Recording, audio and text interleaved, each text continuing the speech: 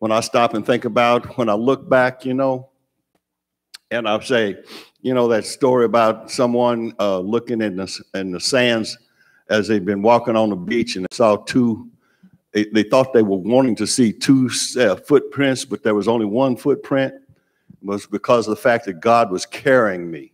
He was carrying me during those times when I had fallen down or when I was overwhelmed. Our God can do anything, praise God, but fail. Aren't you glad he deals in the impossible? I don't hear nothing. I said, y'all not going to help me this morning. I said, aren't you glad he deals in the impossible? Lord have mercy, Jesus. I'm going to have to just take my coat off here in a minute and just going to get plumb radical with y'all. Come on. Let's go before the Lord in the name of Jesus. We just thank you for who you are. How you are almighty, all-sufficient one. There's nothing too hard for you, that nothing sneaks up on you, that you have a plan for each and every one of us, and the devil is a liar when he thinks that he can defeat us, because we know who we are. We belong to you.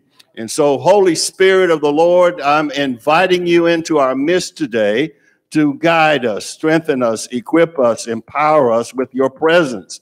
Let the word of God come forth freely, unhindered, uninterrupted, to accomplish the will of our Heavenly Father in this place. In the name of Jesus, this is a house of worship, and those that are online, let their homes be houses of worship today in the name of Jesus. We're giving you all the praise and all the glory. Come on, let's give him a good old-fashioned hallelujah. Praise the Lord. Let the rafters shake because of the fact we are telling the devil he's a liar today. Amen. Well, if you have your weapons with you this morning, I'm going to take you on a journey. We're going to go into Matthew chapter 25. And the Lord has just been really taking me into 1 Timothy in chapter 6. And I've read it, reread it, gone back over it, prayed it a lot this week. And I'm going like, Lord, what are you trying to say? There's something going on in the heavenlies that we need to prepare right now. And I call it that promotion time. It's time for your promotion. It's time. I'm going to say it again, one more again. It's time for your promotion. Amen. In Matthew chapter, 25? And particularly, I'm just going to take you to 3 verses here. In the 28th verse, it says, therefore, the word of the Lord says, take talent from him and give it to him who has 10. Turn to somebody, say, them that God get. Those that have their talents and use it for God, turn to somebody else and say they get more. Those that have talents for God. I'm going to repeat that to this side. I said those who have talents that God has given them and fail to use it, lose it. Yeah, you need to just go ahead and say, if you don't use it, you lose it. For to everyone who has, more will be given, and he will have abundance. But from him who does not have, even what he has will be taken away. What you have for God and using it and build the kingdom of God. Okay, when someone say, well, I don't have very many talents. I'm not very talented. I'm here today to tell you, use what God has given you, and you will see that God will give you more. Amen. And cast the unprofitable servant into the utter darkness. There will be weeping, gnashing of teeth. And so when I was a couple of weeks ago, the Lord had us studying and working on using what you have for the building of the kingdom of God. Use what you have and serve him. And then we see here that in these 3 verses that God is telling us, if you don't use what I give you, I will take it away. and I will give it to someone else. This is a very familiar passage of text. It's where God gives one 5, one 2, God 1. And the one that had 5 goes out and doubles it to 10. The one that had 2, he doubles it, and etc. And the one who had been given 1 talent, 1 gift, went and buried it, hid it, because he didn't want to use it. So whether that's speaking, whether that's lifting, whether that's encouragement, whether that's some of you have the great gift of organization. Some have been given the gift of serving. I mean, some of you can just really, that's on your heart, but you're not using it for the building of the kingdom of God. To some, there's, some people can have so much great administrative skills that they can take it and just grow things. And I mean, they're just able to just do it. I mean, it's just because God has given them that gift. But are you using it for the building of the kingdom of God? Several weeks ago, we passed out some will you serve surveys and ask, would you be willing to serve as a teacher? Would you be willing to serve even as a prayer warrior? Would you be willing to serve in administration? To help me to keep things going in the right direction, because the smaller or weaker the foundation, the inability for us to go and do what God would have us to go and do. The foundation has to be there in order for us to reach 3,850 people on a continuous basis and to minister and serve them. There has to be people involved to communicate with them. There has to be, there's the new digital ministry out there. And there's opportunities for you to just be able to stay online and be able to communicate with those that are talking to us back and forth from near and far. We have people here in Muskogee that watch us online because of the pandemic. They're not coming out and going to church yet. We have people that are watching us and all throughout Oklahoma, Tennessee, Texas, just to name a few. On the other side of the world in Uganda, there needs to be an efficient digital ministry. That means that you might have a gift of social platforms that you could be using for the building of the kingdom right here at Christ Kingdom Builders Church International. Amen. Come on now. We need teachers. We need people that have come back and commit for 6 months to a year to be involved in teaching, yes, the kingdom kids from the small ages on up to teenagers. Because our calling is to train up the next generation of leaders. Amen. Now that's enough of whipping you. Let's go on. Amen. Praise God. Turn to somebody and say, use it or lose it. Paul speaks to Timothy in 1 Timothy chapter 6. And I've reread this a couple of times this week or last week now. And as I was praying and meditating over it again last night, and the Lord I kept saying, Lord, is this what you want? This what you want? And I'm right, I just couldn't move beyond this. So let's dive into 1 Timothy in chapter 6. And the word of the Lord begins in verse 11. He says, but you, O man of God, look out, flee these things and pursue righteousness, godliness, faith, love, patience, gentleness. What are you in pursuit of? What are you looking in your life and saying, I'm on purpose for this? I would say, you need to apologize. That's what I would say. You need to apologize to them. And they said, well, I apologize. I said, why are they apologizing? It's just half-heartedly because they did it on purpose. They took advantage of me on purpose. So why are you falsely apologizing? And the Lord kept leading me to that. We need to use what we have for the building of the kingdom, but we need to be on purpose in our purpose. Turn to somebody and say, are you in your purpose?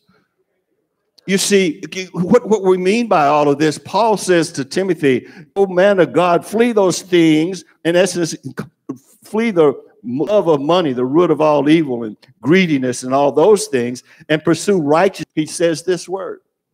He turns to Timothy, and it's jumping out to me today. He says, fight the good fight of faith. Are you living in your purpose? Are you just going, que sera, sera, today will be what will be? Are you planning what you want to happen on Monday morning today?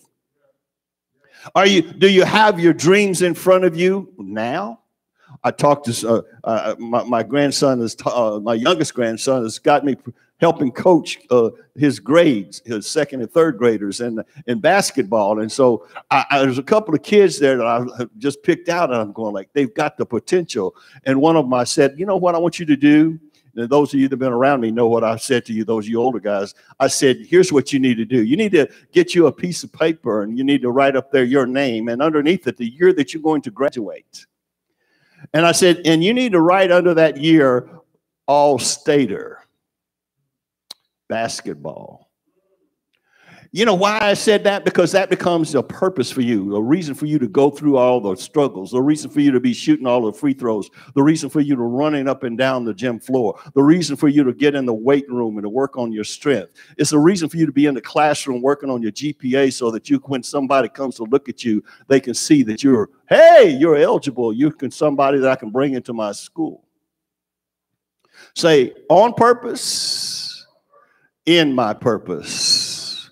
It's so important for you. No matter whether you are young or old, each and every one of us has a responsibility for the building of the kingdom of God. Why do I say so? Because God has created you. The one who breathed the breath of life in you. You are his workmanship, Paul would say, created to do good works. Come on here now. Say, I'm on purpose, in my purpose. You see, I know what I want to do tomorrow. And tomorrow I'm going to get up. I'm going to get in my prayer closet. I'm going to begin to preach. And I'm going to be, I preach to myself. And I'm going to get into the word of God. And I'm going to continue to build myself up. Why? Because Paul said, fight the good fight of faith. He says, lay hold on eternal life. I mean, why are you pursuing those things that are perishable? Why are you so worried about the things of this world when they'll fade away? I can tell you, I used to have a nice Italian knit blue shirt. That thing was popping. I used to have a white leather coat. That thing was sharp. I had the houndstooth pants and the black alligator shoes. But you know what? I don't know where those shoes are. That knit shirt wore out. That leather coat, I can't find it. What am I trying to say? It looked good for the time, but it was a worldly thing. We ought to be in pursuit of those things that are eternal. And Paul says, whereunto thou art also called and hath professed a good profession before many witnesses. And our profession is our way of life. What is your way of life? Whether you're young or whether you're old, your profession is your way of life. And what are you doing about it? So, yeah. And here's the thing I want to drop in your bonnet today. The question is, are you a man or woman of God?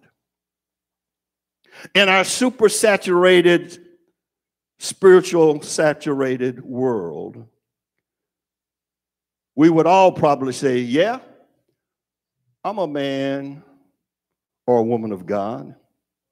But you see, when we look in the biblical essence of that description, we go back to the Old Testament. That's where they were talking about, I would go run to the man of God or the woman of God to get a word from God. But things have changed since Jesus. You see, when you accepted Jesus as your Savior and Lord, there's a transformation that takes place. You now receive God himself, the Holy Spirit, with you and in you, and you can really say, I'm a man of God. I'm a woman of God. So then becomes the question, since I have this special recognition, are you in your purpose? Are you fighting the good fight of faith? As Paul said to Timothy in the 4th chapter of Timothy, and I believe it's 11 and 12 verses, just verse 11 and 12, if you got to put it up there for them. Paul simply said for these simple words, be an example. Be an example to other believers. Be an example. Teach the word of God to the next generation. Listen to this. He said to people your age, let no man despise your youth. Why? Because if you know Christ Jesus for yourself, you have all you need to use what you have to let the whole world know Jesus is alive forevermore. He's not dead. And because he lives, he's in me. And I'm going to make an example for you. I'm going to show you I'm in pursuit of righteousness, holiness each and every day. Are you using what you have? Amen. Step number 1, say on purpose. Go back to chapter 6 and 11, verse 11. He's saying, flee these things. What are you fleeing? He's saying to us, flee evil. Flee from evil. Run from evil. Purpose to do that which is right. There's a classic example in the Old Testament, a young man by the name of Joseph. And you know the story, how Joseph had been sold into slavery by his older brothers. And while in Egypt, he's bought by a guy by the name of Potiphar. Potiphar begins to see the gift of God that's on him. Joseph had great skills in organization. He was able to multiply Potiphar's holdings. In essence, Potiphar's now had a little, but because he had turned everything in his house over to Joseph, he begins to have an increase in cattle, increase in sheep, increase in gold in the house, increase, because God was with Joseph. And then comes temptation. You see, the devil will try to get at you to get you off your purpose. Can I get a witness? He will try to tempt you with the weakest link. You all remember the story I showed you or told you a couple of weeks ago? Red Rover, don't let the devil get over. You know, the devil will try to get over on you because he knows your weakness. If your weakness is 5 fingers, discounts, or if your weakness is between the eyes that you can't keep your eyes off of women or men, or if your weakness, whatever your weakness is, that's what the devil will use against you. Some people have a weakness of they play video games. Some people just be wasting time just playing video games. I mean, to me, it's like I'm going like I could deal with it for a few repasts for a little bit, but hours and hours and hours.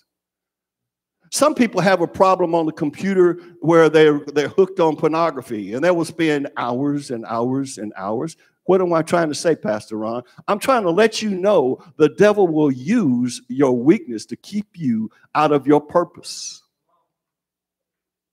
Hello? Hello? Don't turn the TV off. Hello? So the devil comes and tries to use the strategy against this young viral man, this Joseph, and he tries to say, Potiphar's wife tries to get Joseph to go to bed with her.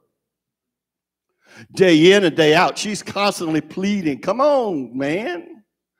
Day in and day out, he's resisting. I can't do that because Potiphar is my friend and he's my master. I can't do that. That would be a sin against him and against God. I can't do that. And the strategy does get less, but intensifies. Say intensifies. She makes sure the rest of the servants are out of the house and lures him to come to her bedroom. And then he says, That's not me. See, the devil uses a strategy against your what? Say your what? My weakness. Everyone has a weakness. Some people's weakness is food. Some people, there's not a meal they'll ever turn down. You go on a 3-day fast and the devil comes with the strategy. There's your favorite piece of cake, your favorite dessert. You know, that spaghetti that you love or whatever that, come on here. And it's free. Am I hello? And so whatever your weakness is, say the devil uses a strategy against me. And this young man, step number one was what? Flee from evil. You've got to make a choice. I am staying in my purpose. I'm not going to go out that way. There was this basketball player from the University of Syracuse. He was all everything. Drafted by Boston Celtics. One of his old homies came up. He was drafted number 1, Boston Celtics. The night of his draft, the very night he was drafted, one of his homies comes up and he finds him and they party and he gives him a snort of cocaine. He's dead instantly.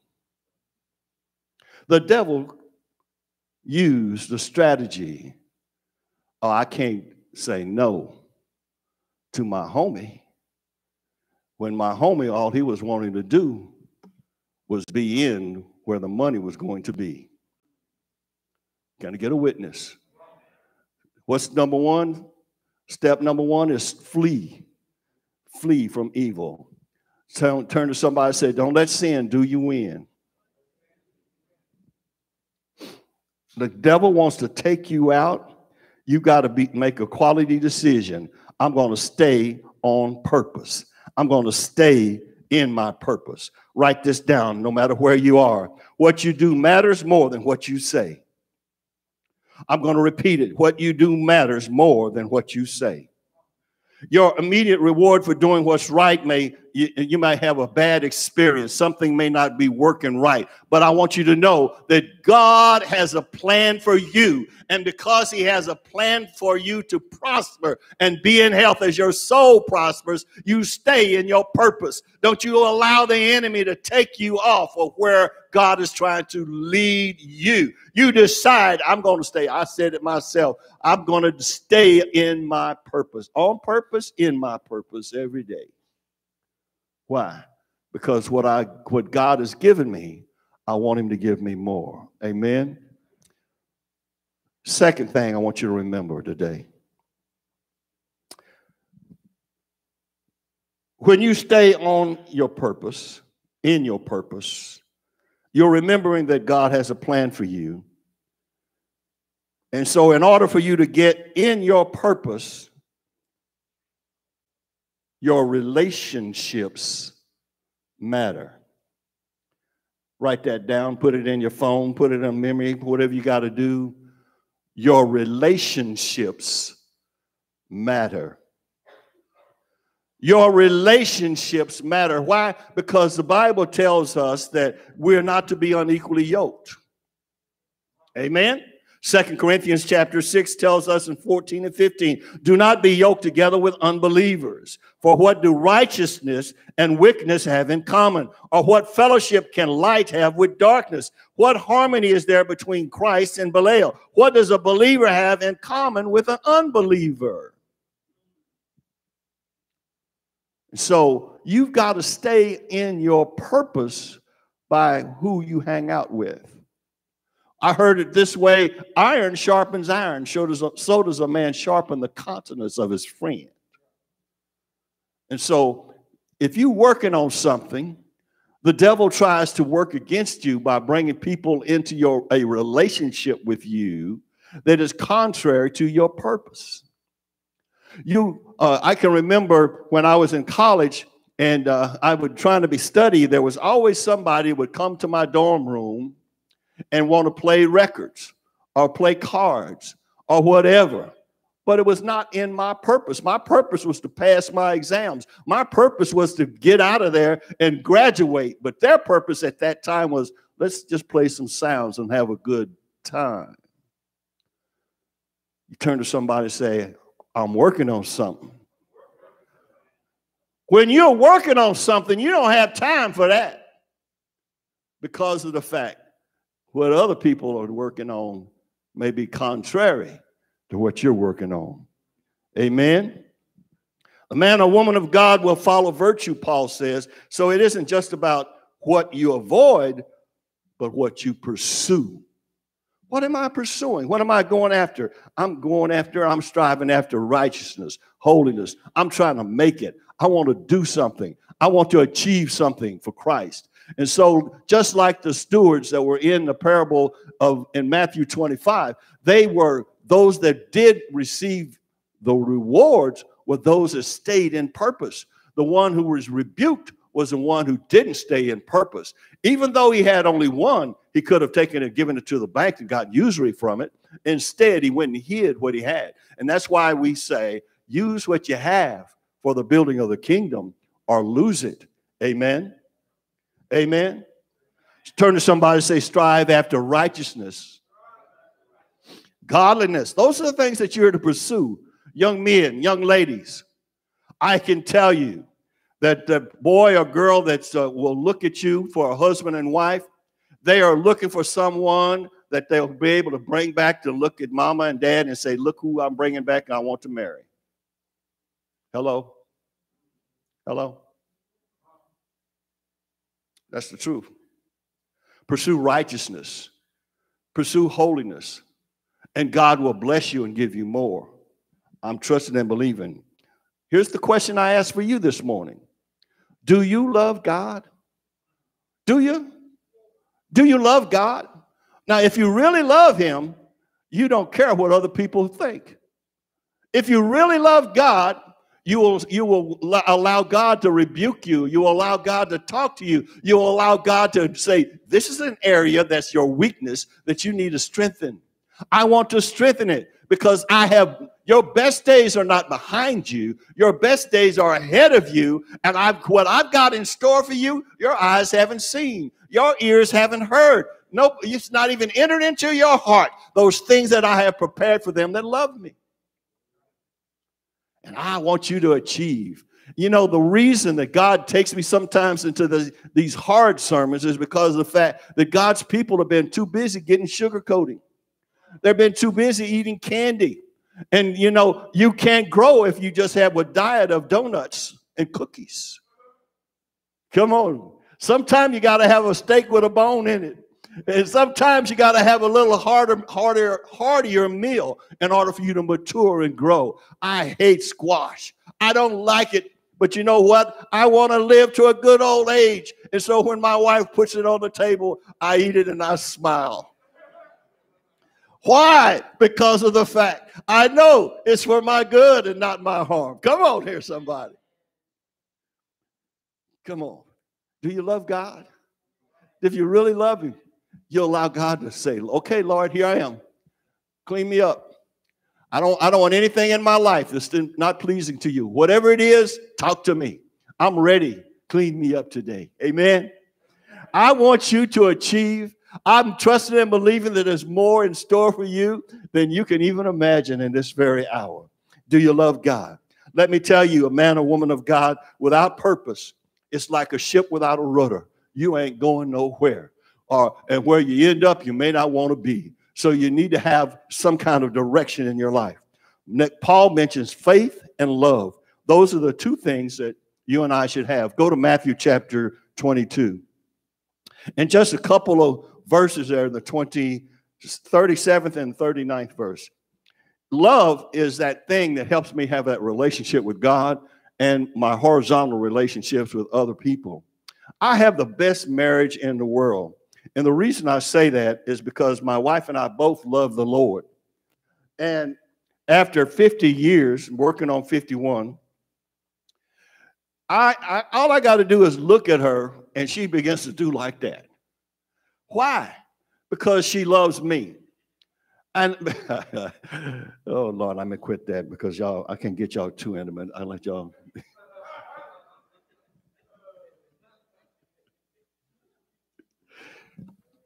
Oh no, I'm not gonna say that either. Thank you for the checkup, Holy Ghost. Follow after righteousness. Follow after righteousness. That means a right relationship with God. If you walk in a right relationship with God, you'll have a right relationship with other people.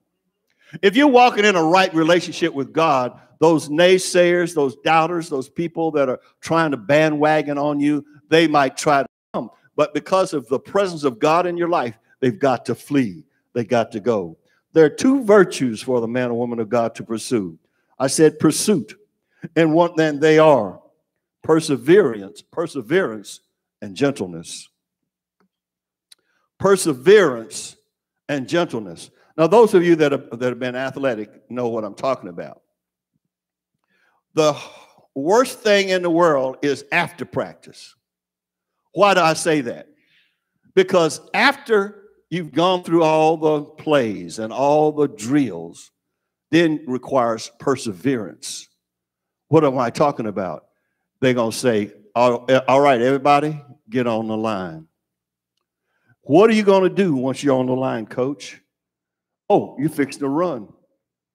You're going to run gassers.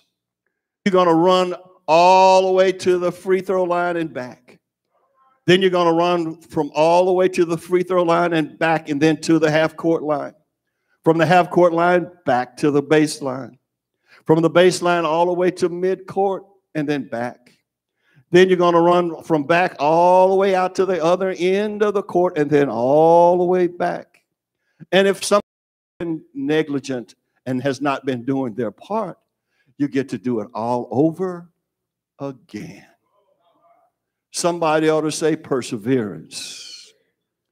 God has a thing called going from faith to faith to faith. From glory to glory to glory.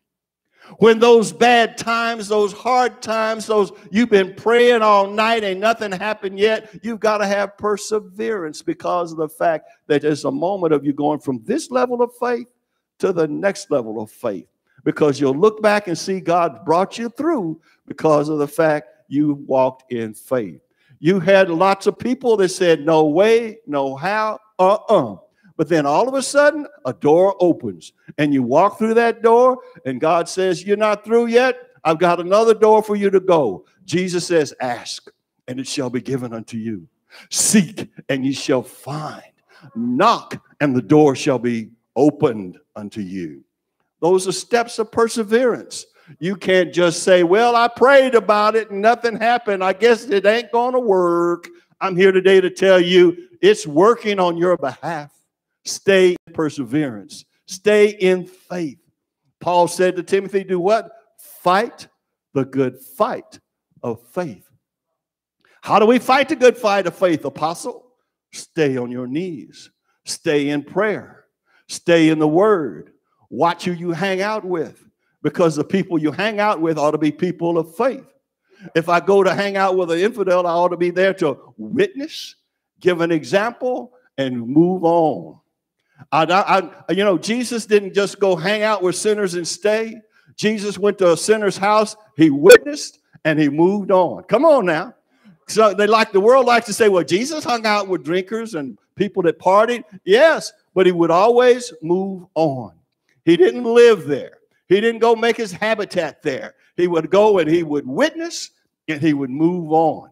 That should be your model and my model. We go and witness and then we move on. Somebody ought to say, amen. I'm careful who I hang out with because I want to walk in my purpose. I'm going to stay in perseverance and gentleness. A gentle person is one that's approachable.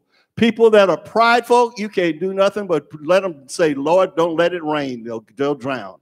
You know, you've got to stay humble in this Christian walk, trusting and believing God's going to get you through. Can I get a stronger witness than that? Amen.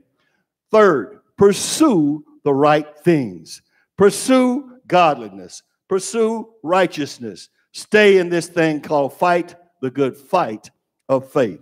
Paul said in 1 Timothy chapter 6 and verses 12 through 16, hold fast to your calling. If you want to be a man or woman of God, there are those qualities that you need to be in pursuit of. What are they? You haven't arrived yet. I need to work on righteousness, faithfulness, love, and gentleness. Hey, run from evil. I said, I run from evil, but I pursue Christ. Let that be in your heart. I run from evil. I pursue Christ in all things. Closing. I remember what God has done for me. So I hold fast in my mind what God did for me in the past. Why is that so important? Well, you remember the illustration about running those gassers and having to have perseverance as I went through it. I remember when I was running them, I didn't die, but I got stronger. I remember that when I got to the free throw line and went back, it was painless. When I got to the half court, it was painless.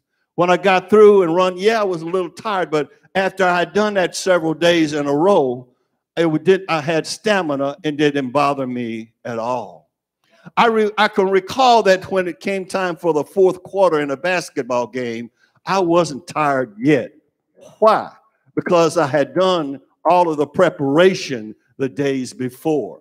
And I'm here to let you know that when the enemy comes at you and he tries to tell you give up, when he tries to tell you no way, when the enemy tries to say God has forgotten all about you, that you stay in faith, because you remember God brought me through in the past. I know what God did for me when I was trying to preach my very first sermon. I remember what God has done for me when I said I'll go to Uganda. And I've not only went, but I preached in 3 countries. I not only remember when God had put on my heart I needed to take an outside crusade because nobody was getting saved inside. And the elders said, we don't want to go outside. There's mosquitoes outside. It might rain outside. We don't want to go outside because it might be drive-by shooting. We don't want to go outside for people might come up in there and try to rob us. But the Lord had got me through many things. And I remember that he says, I will be with you. I will not forsake you. I will protect you. And so the revival we had inside, nobody got saved. The revival we had inside, no one got delivered. The revival we had on the inside was dead, dead, dead. But when we went outside in faith, God began to show me what he could do. He opened up doors where a banker would call me and say, I hear you're trying to do something down there on 18th Street. You all don't hear me. You ain't heard me yet. I said, yes, I'm getting ready to have a revival crusade down here on 18th and Emporia. He said, I want to give you some money to help you do that. When was the last time a banker called you and said, I want to give you some money? When was the last time a banker called you? Where can I get my check to you? Well, I want to tell you what God can do. I want you to know, child of God, God will see you through as you stay in faith. We did that outside revival crusade. Men and women were coming up out of the dark places. They were coming out of abandoned houses, from around behind the trees. They were coming from everywhere. They were hearing the word of God blocks and blocks away and coming forward. Men got saved, delivered. All the drug house down the street closed down. Hey, you can walk down that street and then nobody would bother you because the enemy had been flung out of that place. He had given us the ability to bind and loosen. You don't hear me now. I'm trying to let you know when you stay in your purpose, God will enable you. When you're doing what God has called you to do, there's abundant help on his way to assist you. When you do what God has called you to do, he'll not only make a way out of no way, but he'll even pave the way for you. Oh, you don't hear me today. Listen here, child of God. God's got something for you. I'm talking to somebody here right now. God's got something for you. I want you to be encouraged. Don't you give up. Don't you, if you throw your hands up, let it be a sign of praise. Hey, if you're going to get on your knees, let it be a sign of prayer and faith, trusting and believing God's going to do what he said he would do in my behalf. Use what you have. Use what you have. Be on purpose, in your purpose, and you'll see great things happening in your life. Amen. Y'all receive that this morning? You'll receive that this morning? All right, here's an assignment. Here's an assignment. Get before the Lord and say, Lord, what gifts have you given me that I'm not using for the building of your kingdom? What is it you want me to do in this hour to help somebody? You see, I learned at a young age, if God could get his blessings through me, he would always get his blessings to me. But when God gave me something, and if I closed my fist to hold on to it, like the evil steward who had been given one talent and he went and hid what he had, it'll be taken away. So you have to be wise and use what God has given you. You and I have to trust God that as I sow into the kingdom of God, I'm not losing anything. I'm gaining more. And I believe, as Zig Ziglar would say, I'll see you at the top. Dream. Think big. Dream big. And ask God for bigger. And I believe you'll see him blessing you each and every step of the way. Let's pray. We come in the name of Jesus. That name is above every name, Father. I praise your name. You are worthy of praise. All the adoration and the glory. I praise you. I praise you and I bless you. Let everyone that is the sound of my voice receive what they've been believing for. Yes, Lord, I'll say that. To the one who's been believing for healing in their leg, right now, by faith, I'm releasing that healing anointing touching you right now in your knees, flowing throughout your limbs. To the one who's believing and trusting for healing in their hips, right now, Lord, that hip bone, that hip joint be healed in Jesus' name. Oh, yes, I'll say that. To the one who's been trusting and believing for a loved one to be healed of cancerous cells. Cancer has just been eating their body up. I speak and decree and declare in Jesus' name. Let your healing anointing flow. And all you've got to do is be in agreement with me this morning. Say, I believe, I receive my healing from God. Lord, to the one who's been dealing with addictions, you led me in a story that was not in my notes, but in my heart, praying for the ones that individuals dealing with addictions. And Lord, I just say right now, if they're in agreement, they want to change, to agree with me. Heavenly Father, I believe that Jesus is the Son of God, that he came to this earth, he died on the cross for my sins and rose again on the third day. I accept him as my Savior and Lord. And I thank you that deliverance is the children's bread. I'm your child. And I ask you to deliver me right now from my addiction. Whether it's smoking, drinking, pornography, whatever it is, in Jesus' name. I say it's gone. That you will no longer have that desire. Now don't return. Stay in faith. Stay encouraged. We ask it all in Jesus' name, Father. Amen and amen. Give him a shout of praise in the house of God today. Amen. Praise the Lord. Let's have communion.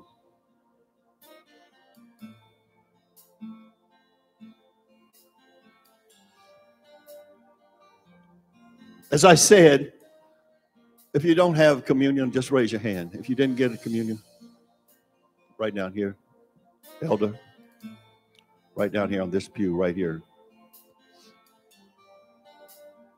Right here, elder, right here.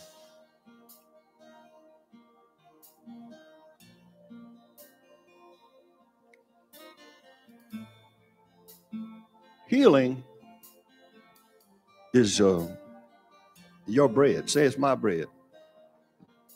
Say it's the bread of Christ.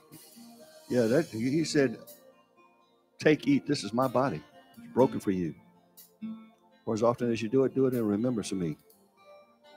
So healing is the children's bread. And if we're still online, if you're at home, get you some bread, crackers, or something, a glass of water, a glass of juice, or it doesn't matter. It's symbolic. As we take of the bread, we're acknowledging the fact that Jesus was bruised for our iniquities, as Isaiah would say. The chastisement of our peace was put upon him. That we're able to say that by his stripes we were healed. Say with me, I remember.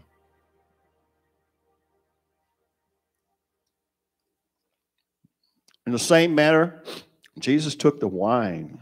It was a cup of wine, and he took it and he blessed it. He said, this cup is my blood shed for the remission of my of sins. And I personalized it. I said, it's my sins. My sins have been washed away. I'm a new creature in Christ. I put my swag on. I see you, Samantha. I put my swag on. Yeah. OG is dead. I'm a new guy. I'm a new gal in Christ Jesus. And because of what he did, I am. Say with me, I've been forgiven. The blood of Jesus Christ washes away all my sins. You know, I'm in covenant. Say it with me. I'm in covenant with a covenant-keeping God. Therefore, I walk in all of God's blessings for me. Every one of them.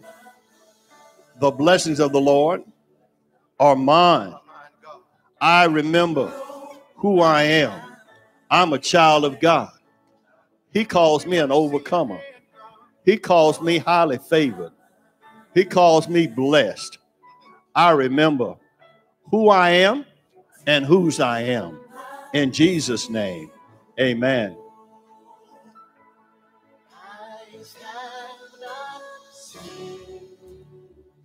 Well, let there be a shout in this place. If you're at home, you ought to shout about it. Shout about, say this. Say victory.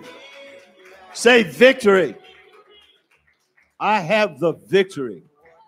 Yeah, I'm not trying to get victory. I have the victory. It's already mine. I know who I am. There's no sickness in my house. I take authority. Say with me, there's no demonic forces in my house. I take authority. In the name of Jesus.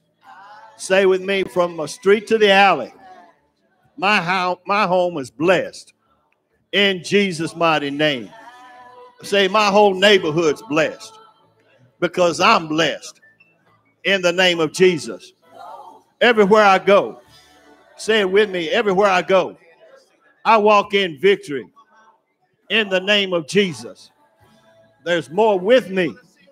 Say it again, more with me than is against me in the name of Jesus. Oh, that sounded so good. Let's say it again. Say, there's more with me than is against me. In the name of Jesus. Hallelujah. Hallelujah. To the King of Kings and Lord of Lords.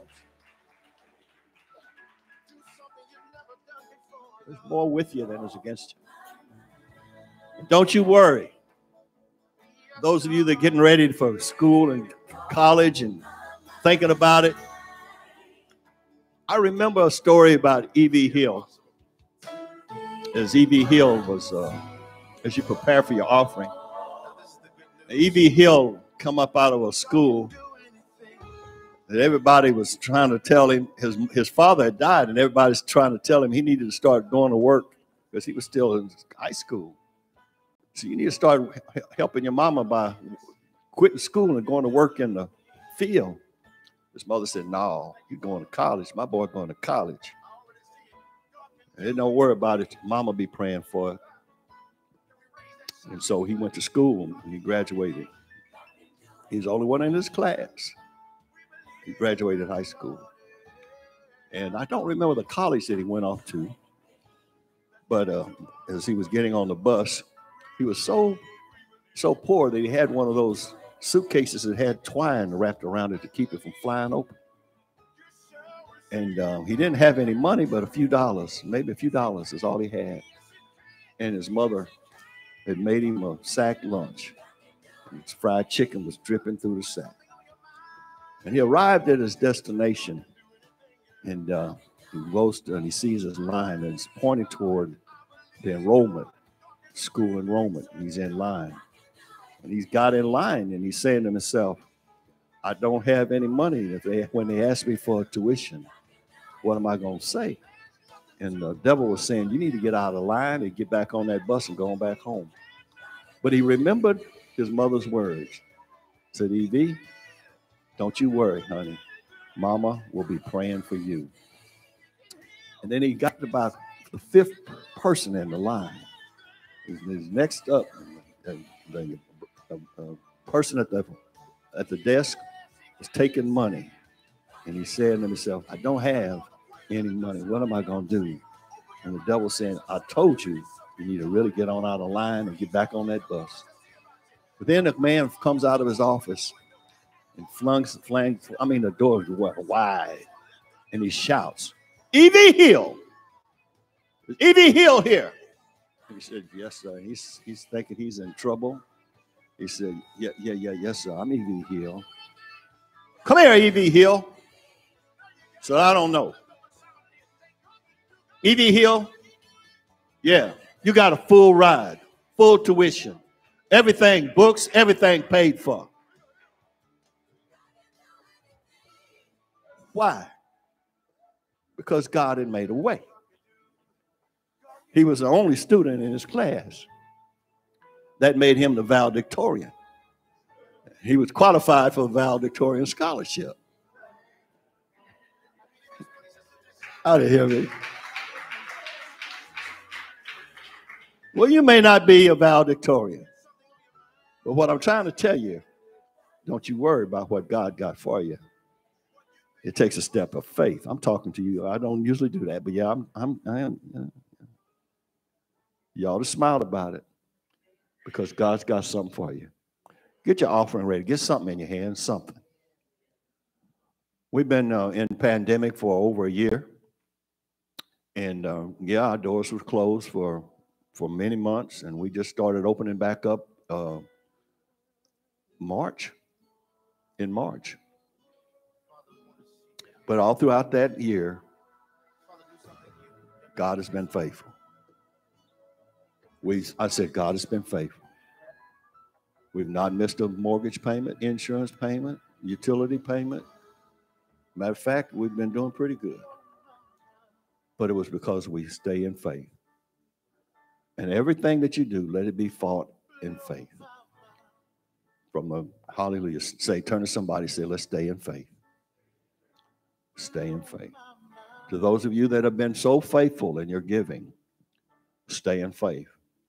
Because I know some of you have made sacrificial giving. Don't worry.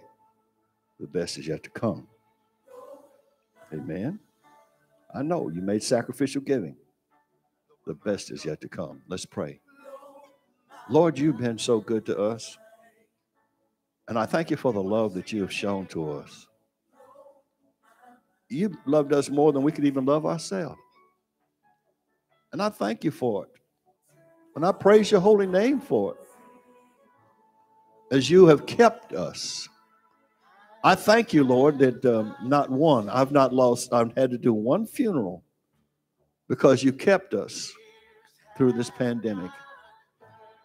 I thank you, Father, for every need has been met and that there's more in store. We've been able to not only receive, but we've been able to give into the nations. We've been able to help the people in Uganda build a school. We've been able to help kids that needed help to stay in school. You've helped us to be able to feed the hungry and clothe the poor.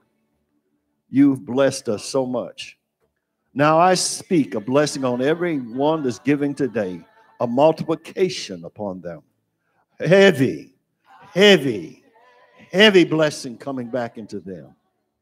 Let there be a sudden surprise that the enemy tries to suddenly show up and cause us to have harm or cause us to be in pain. But Lord, let there be a sudden surprise of your blessing. In the name of Jesus, we pray. Amen and amen. Now, your enemies are going to be at peace with you. I hear the Spirit of the Lord saying. And that which has been trying to hurt you is going to have to give to you. That which the enemy has taken from you has got to come back, not sevenfold, but 100-fold. In the name of Jesus. Amen. Some of you have been waiting on doctor's reports. You're going to receive that report. It's going to be a good one. In the name of Jesus. Amen. Hallelujah. Ushers, you may now come forth. Hallelujah. Y'all receive that today? It's time for you to start impacting other people. I'm going to repeat that, Jesse. I'm calling you out by name. It's time for you to start impacting other people. Some of you, I'm not going to call you by name. I done almost raised this one.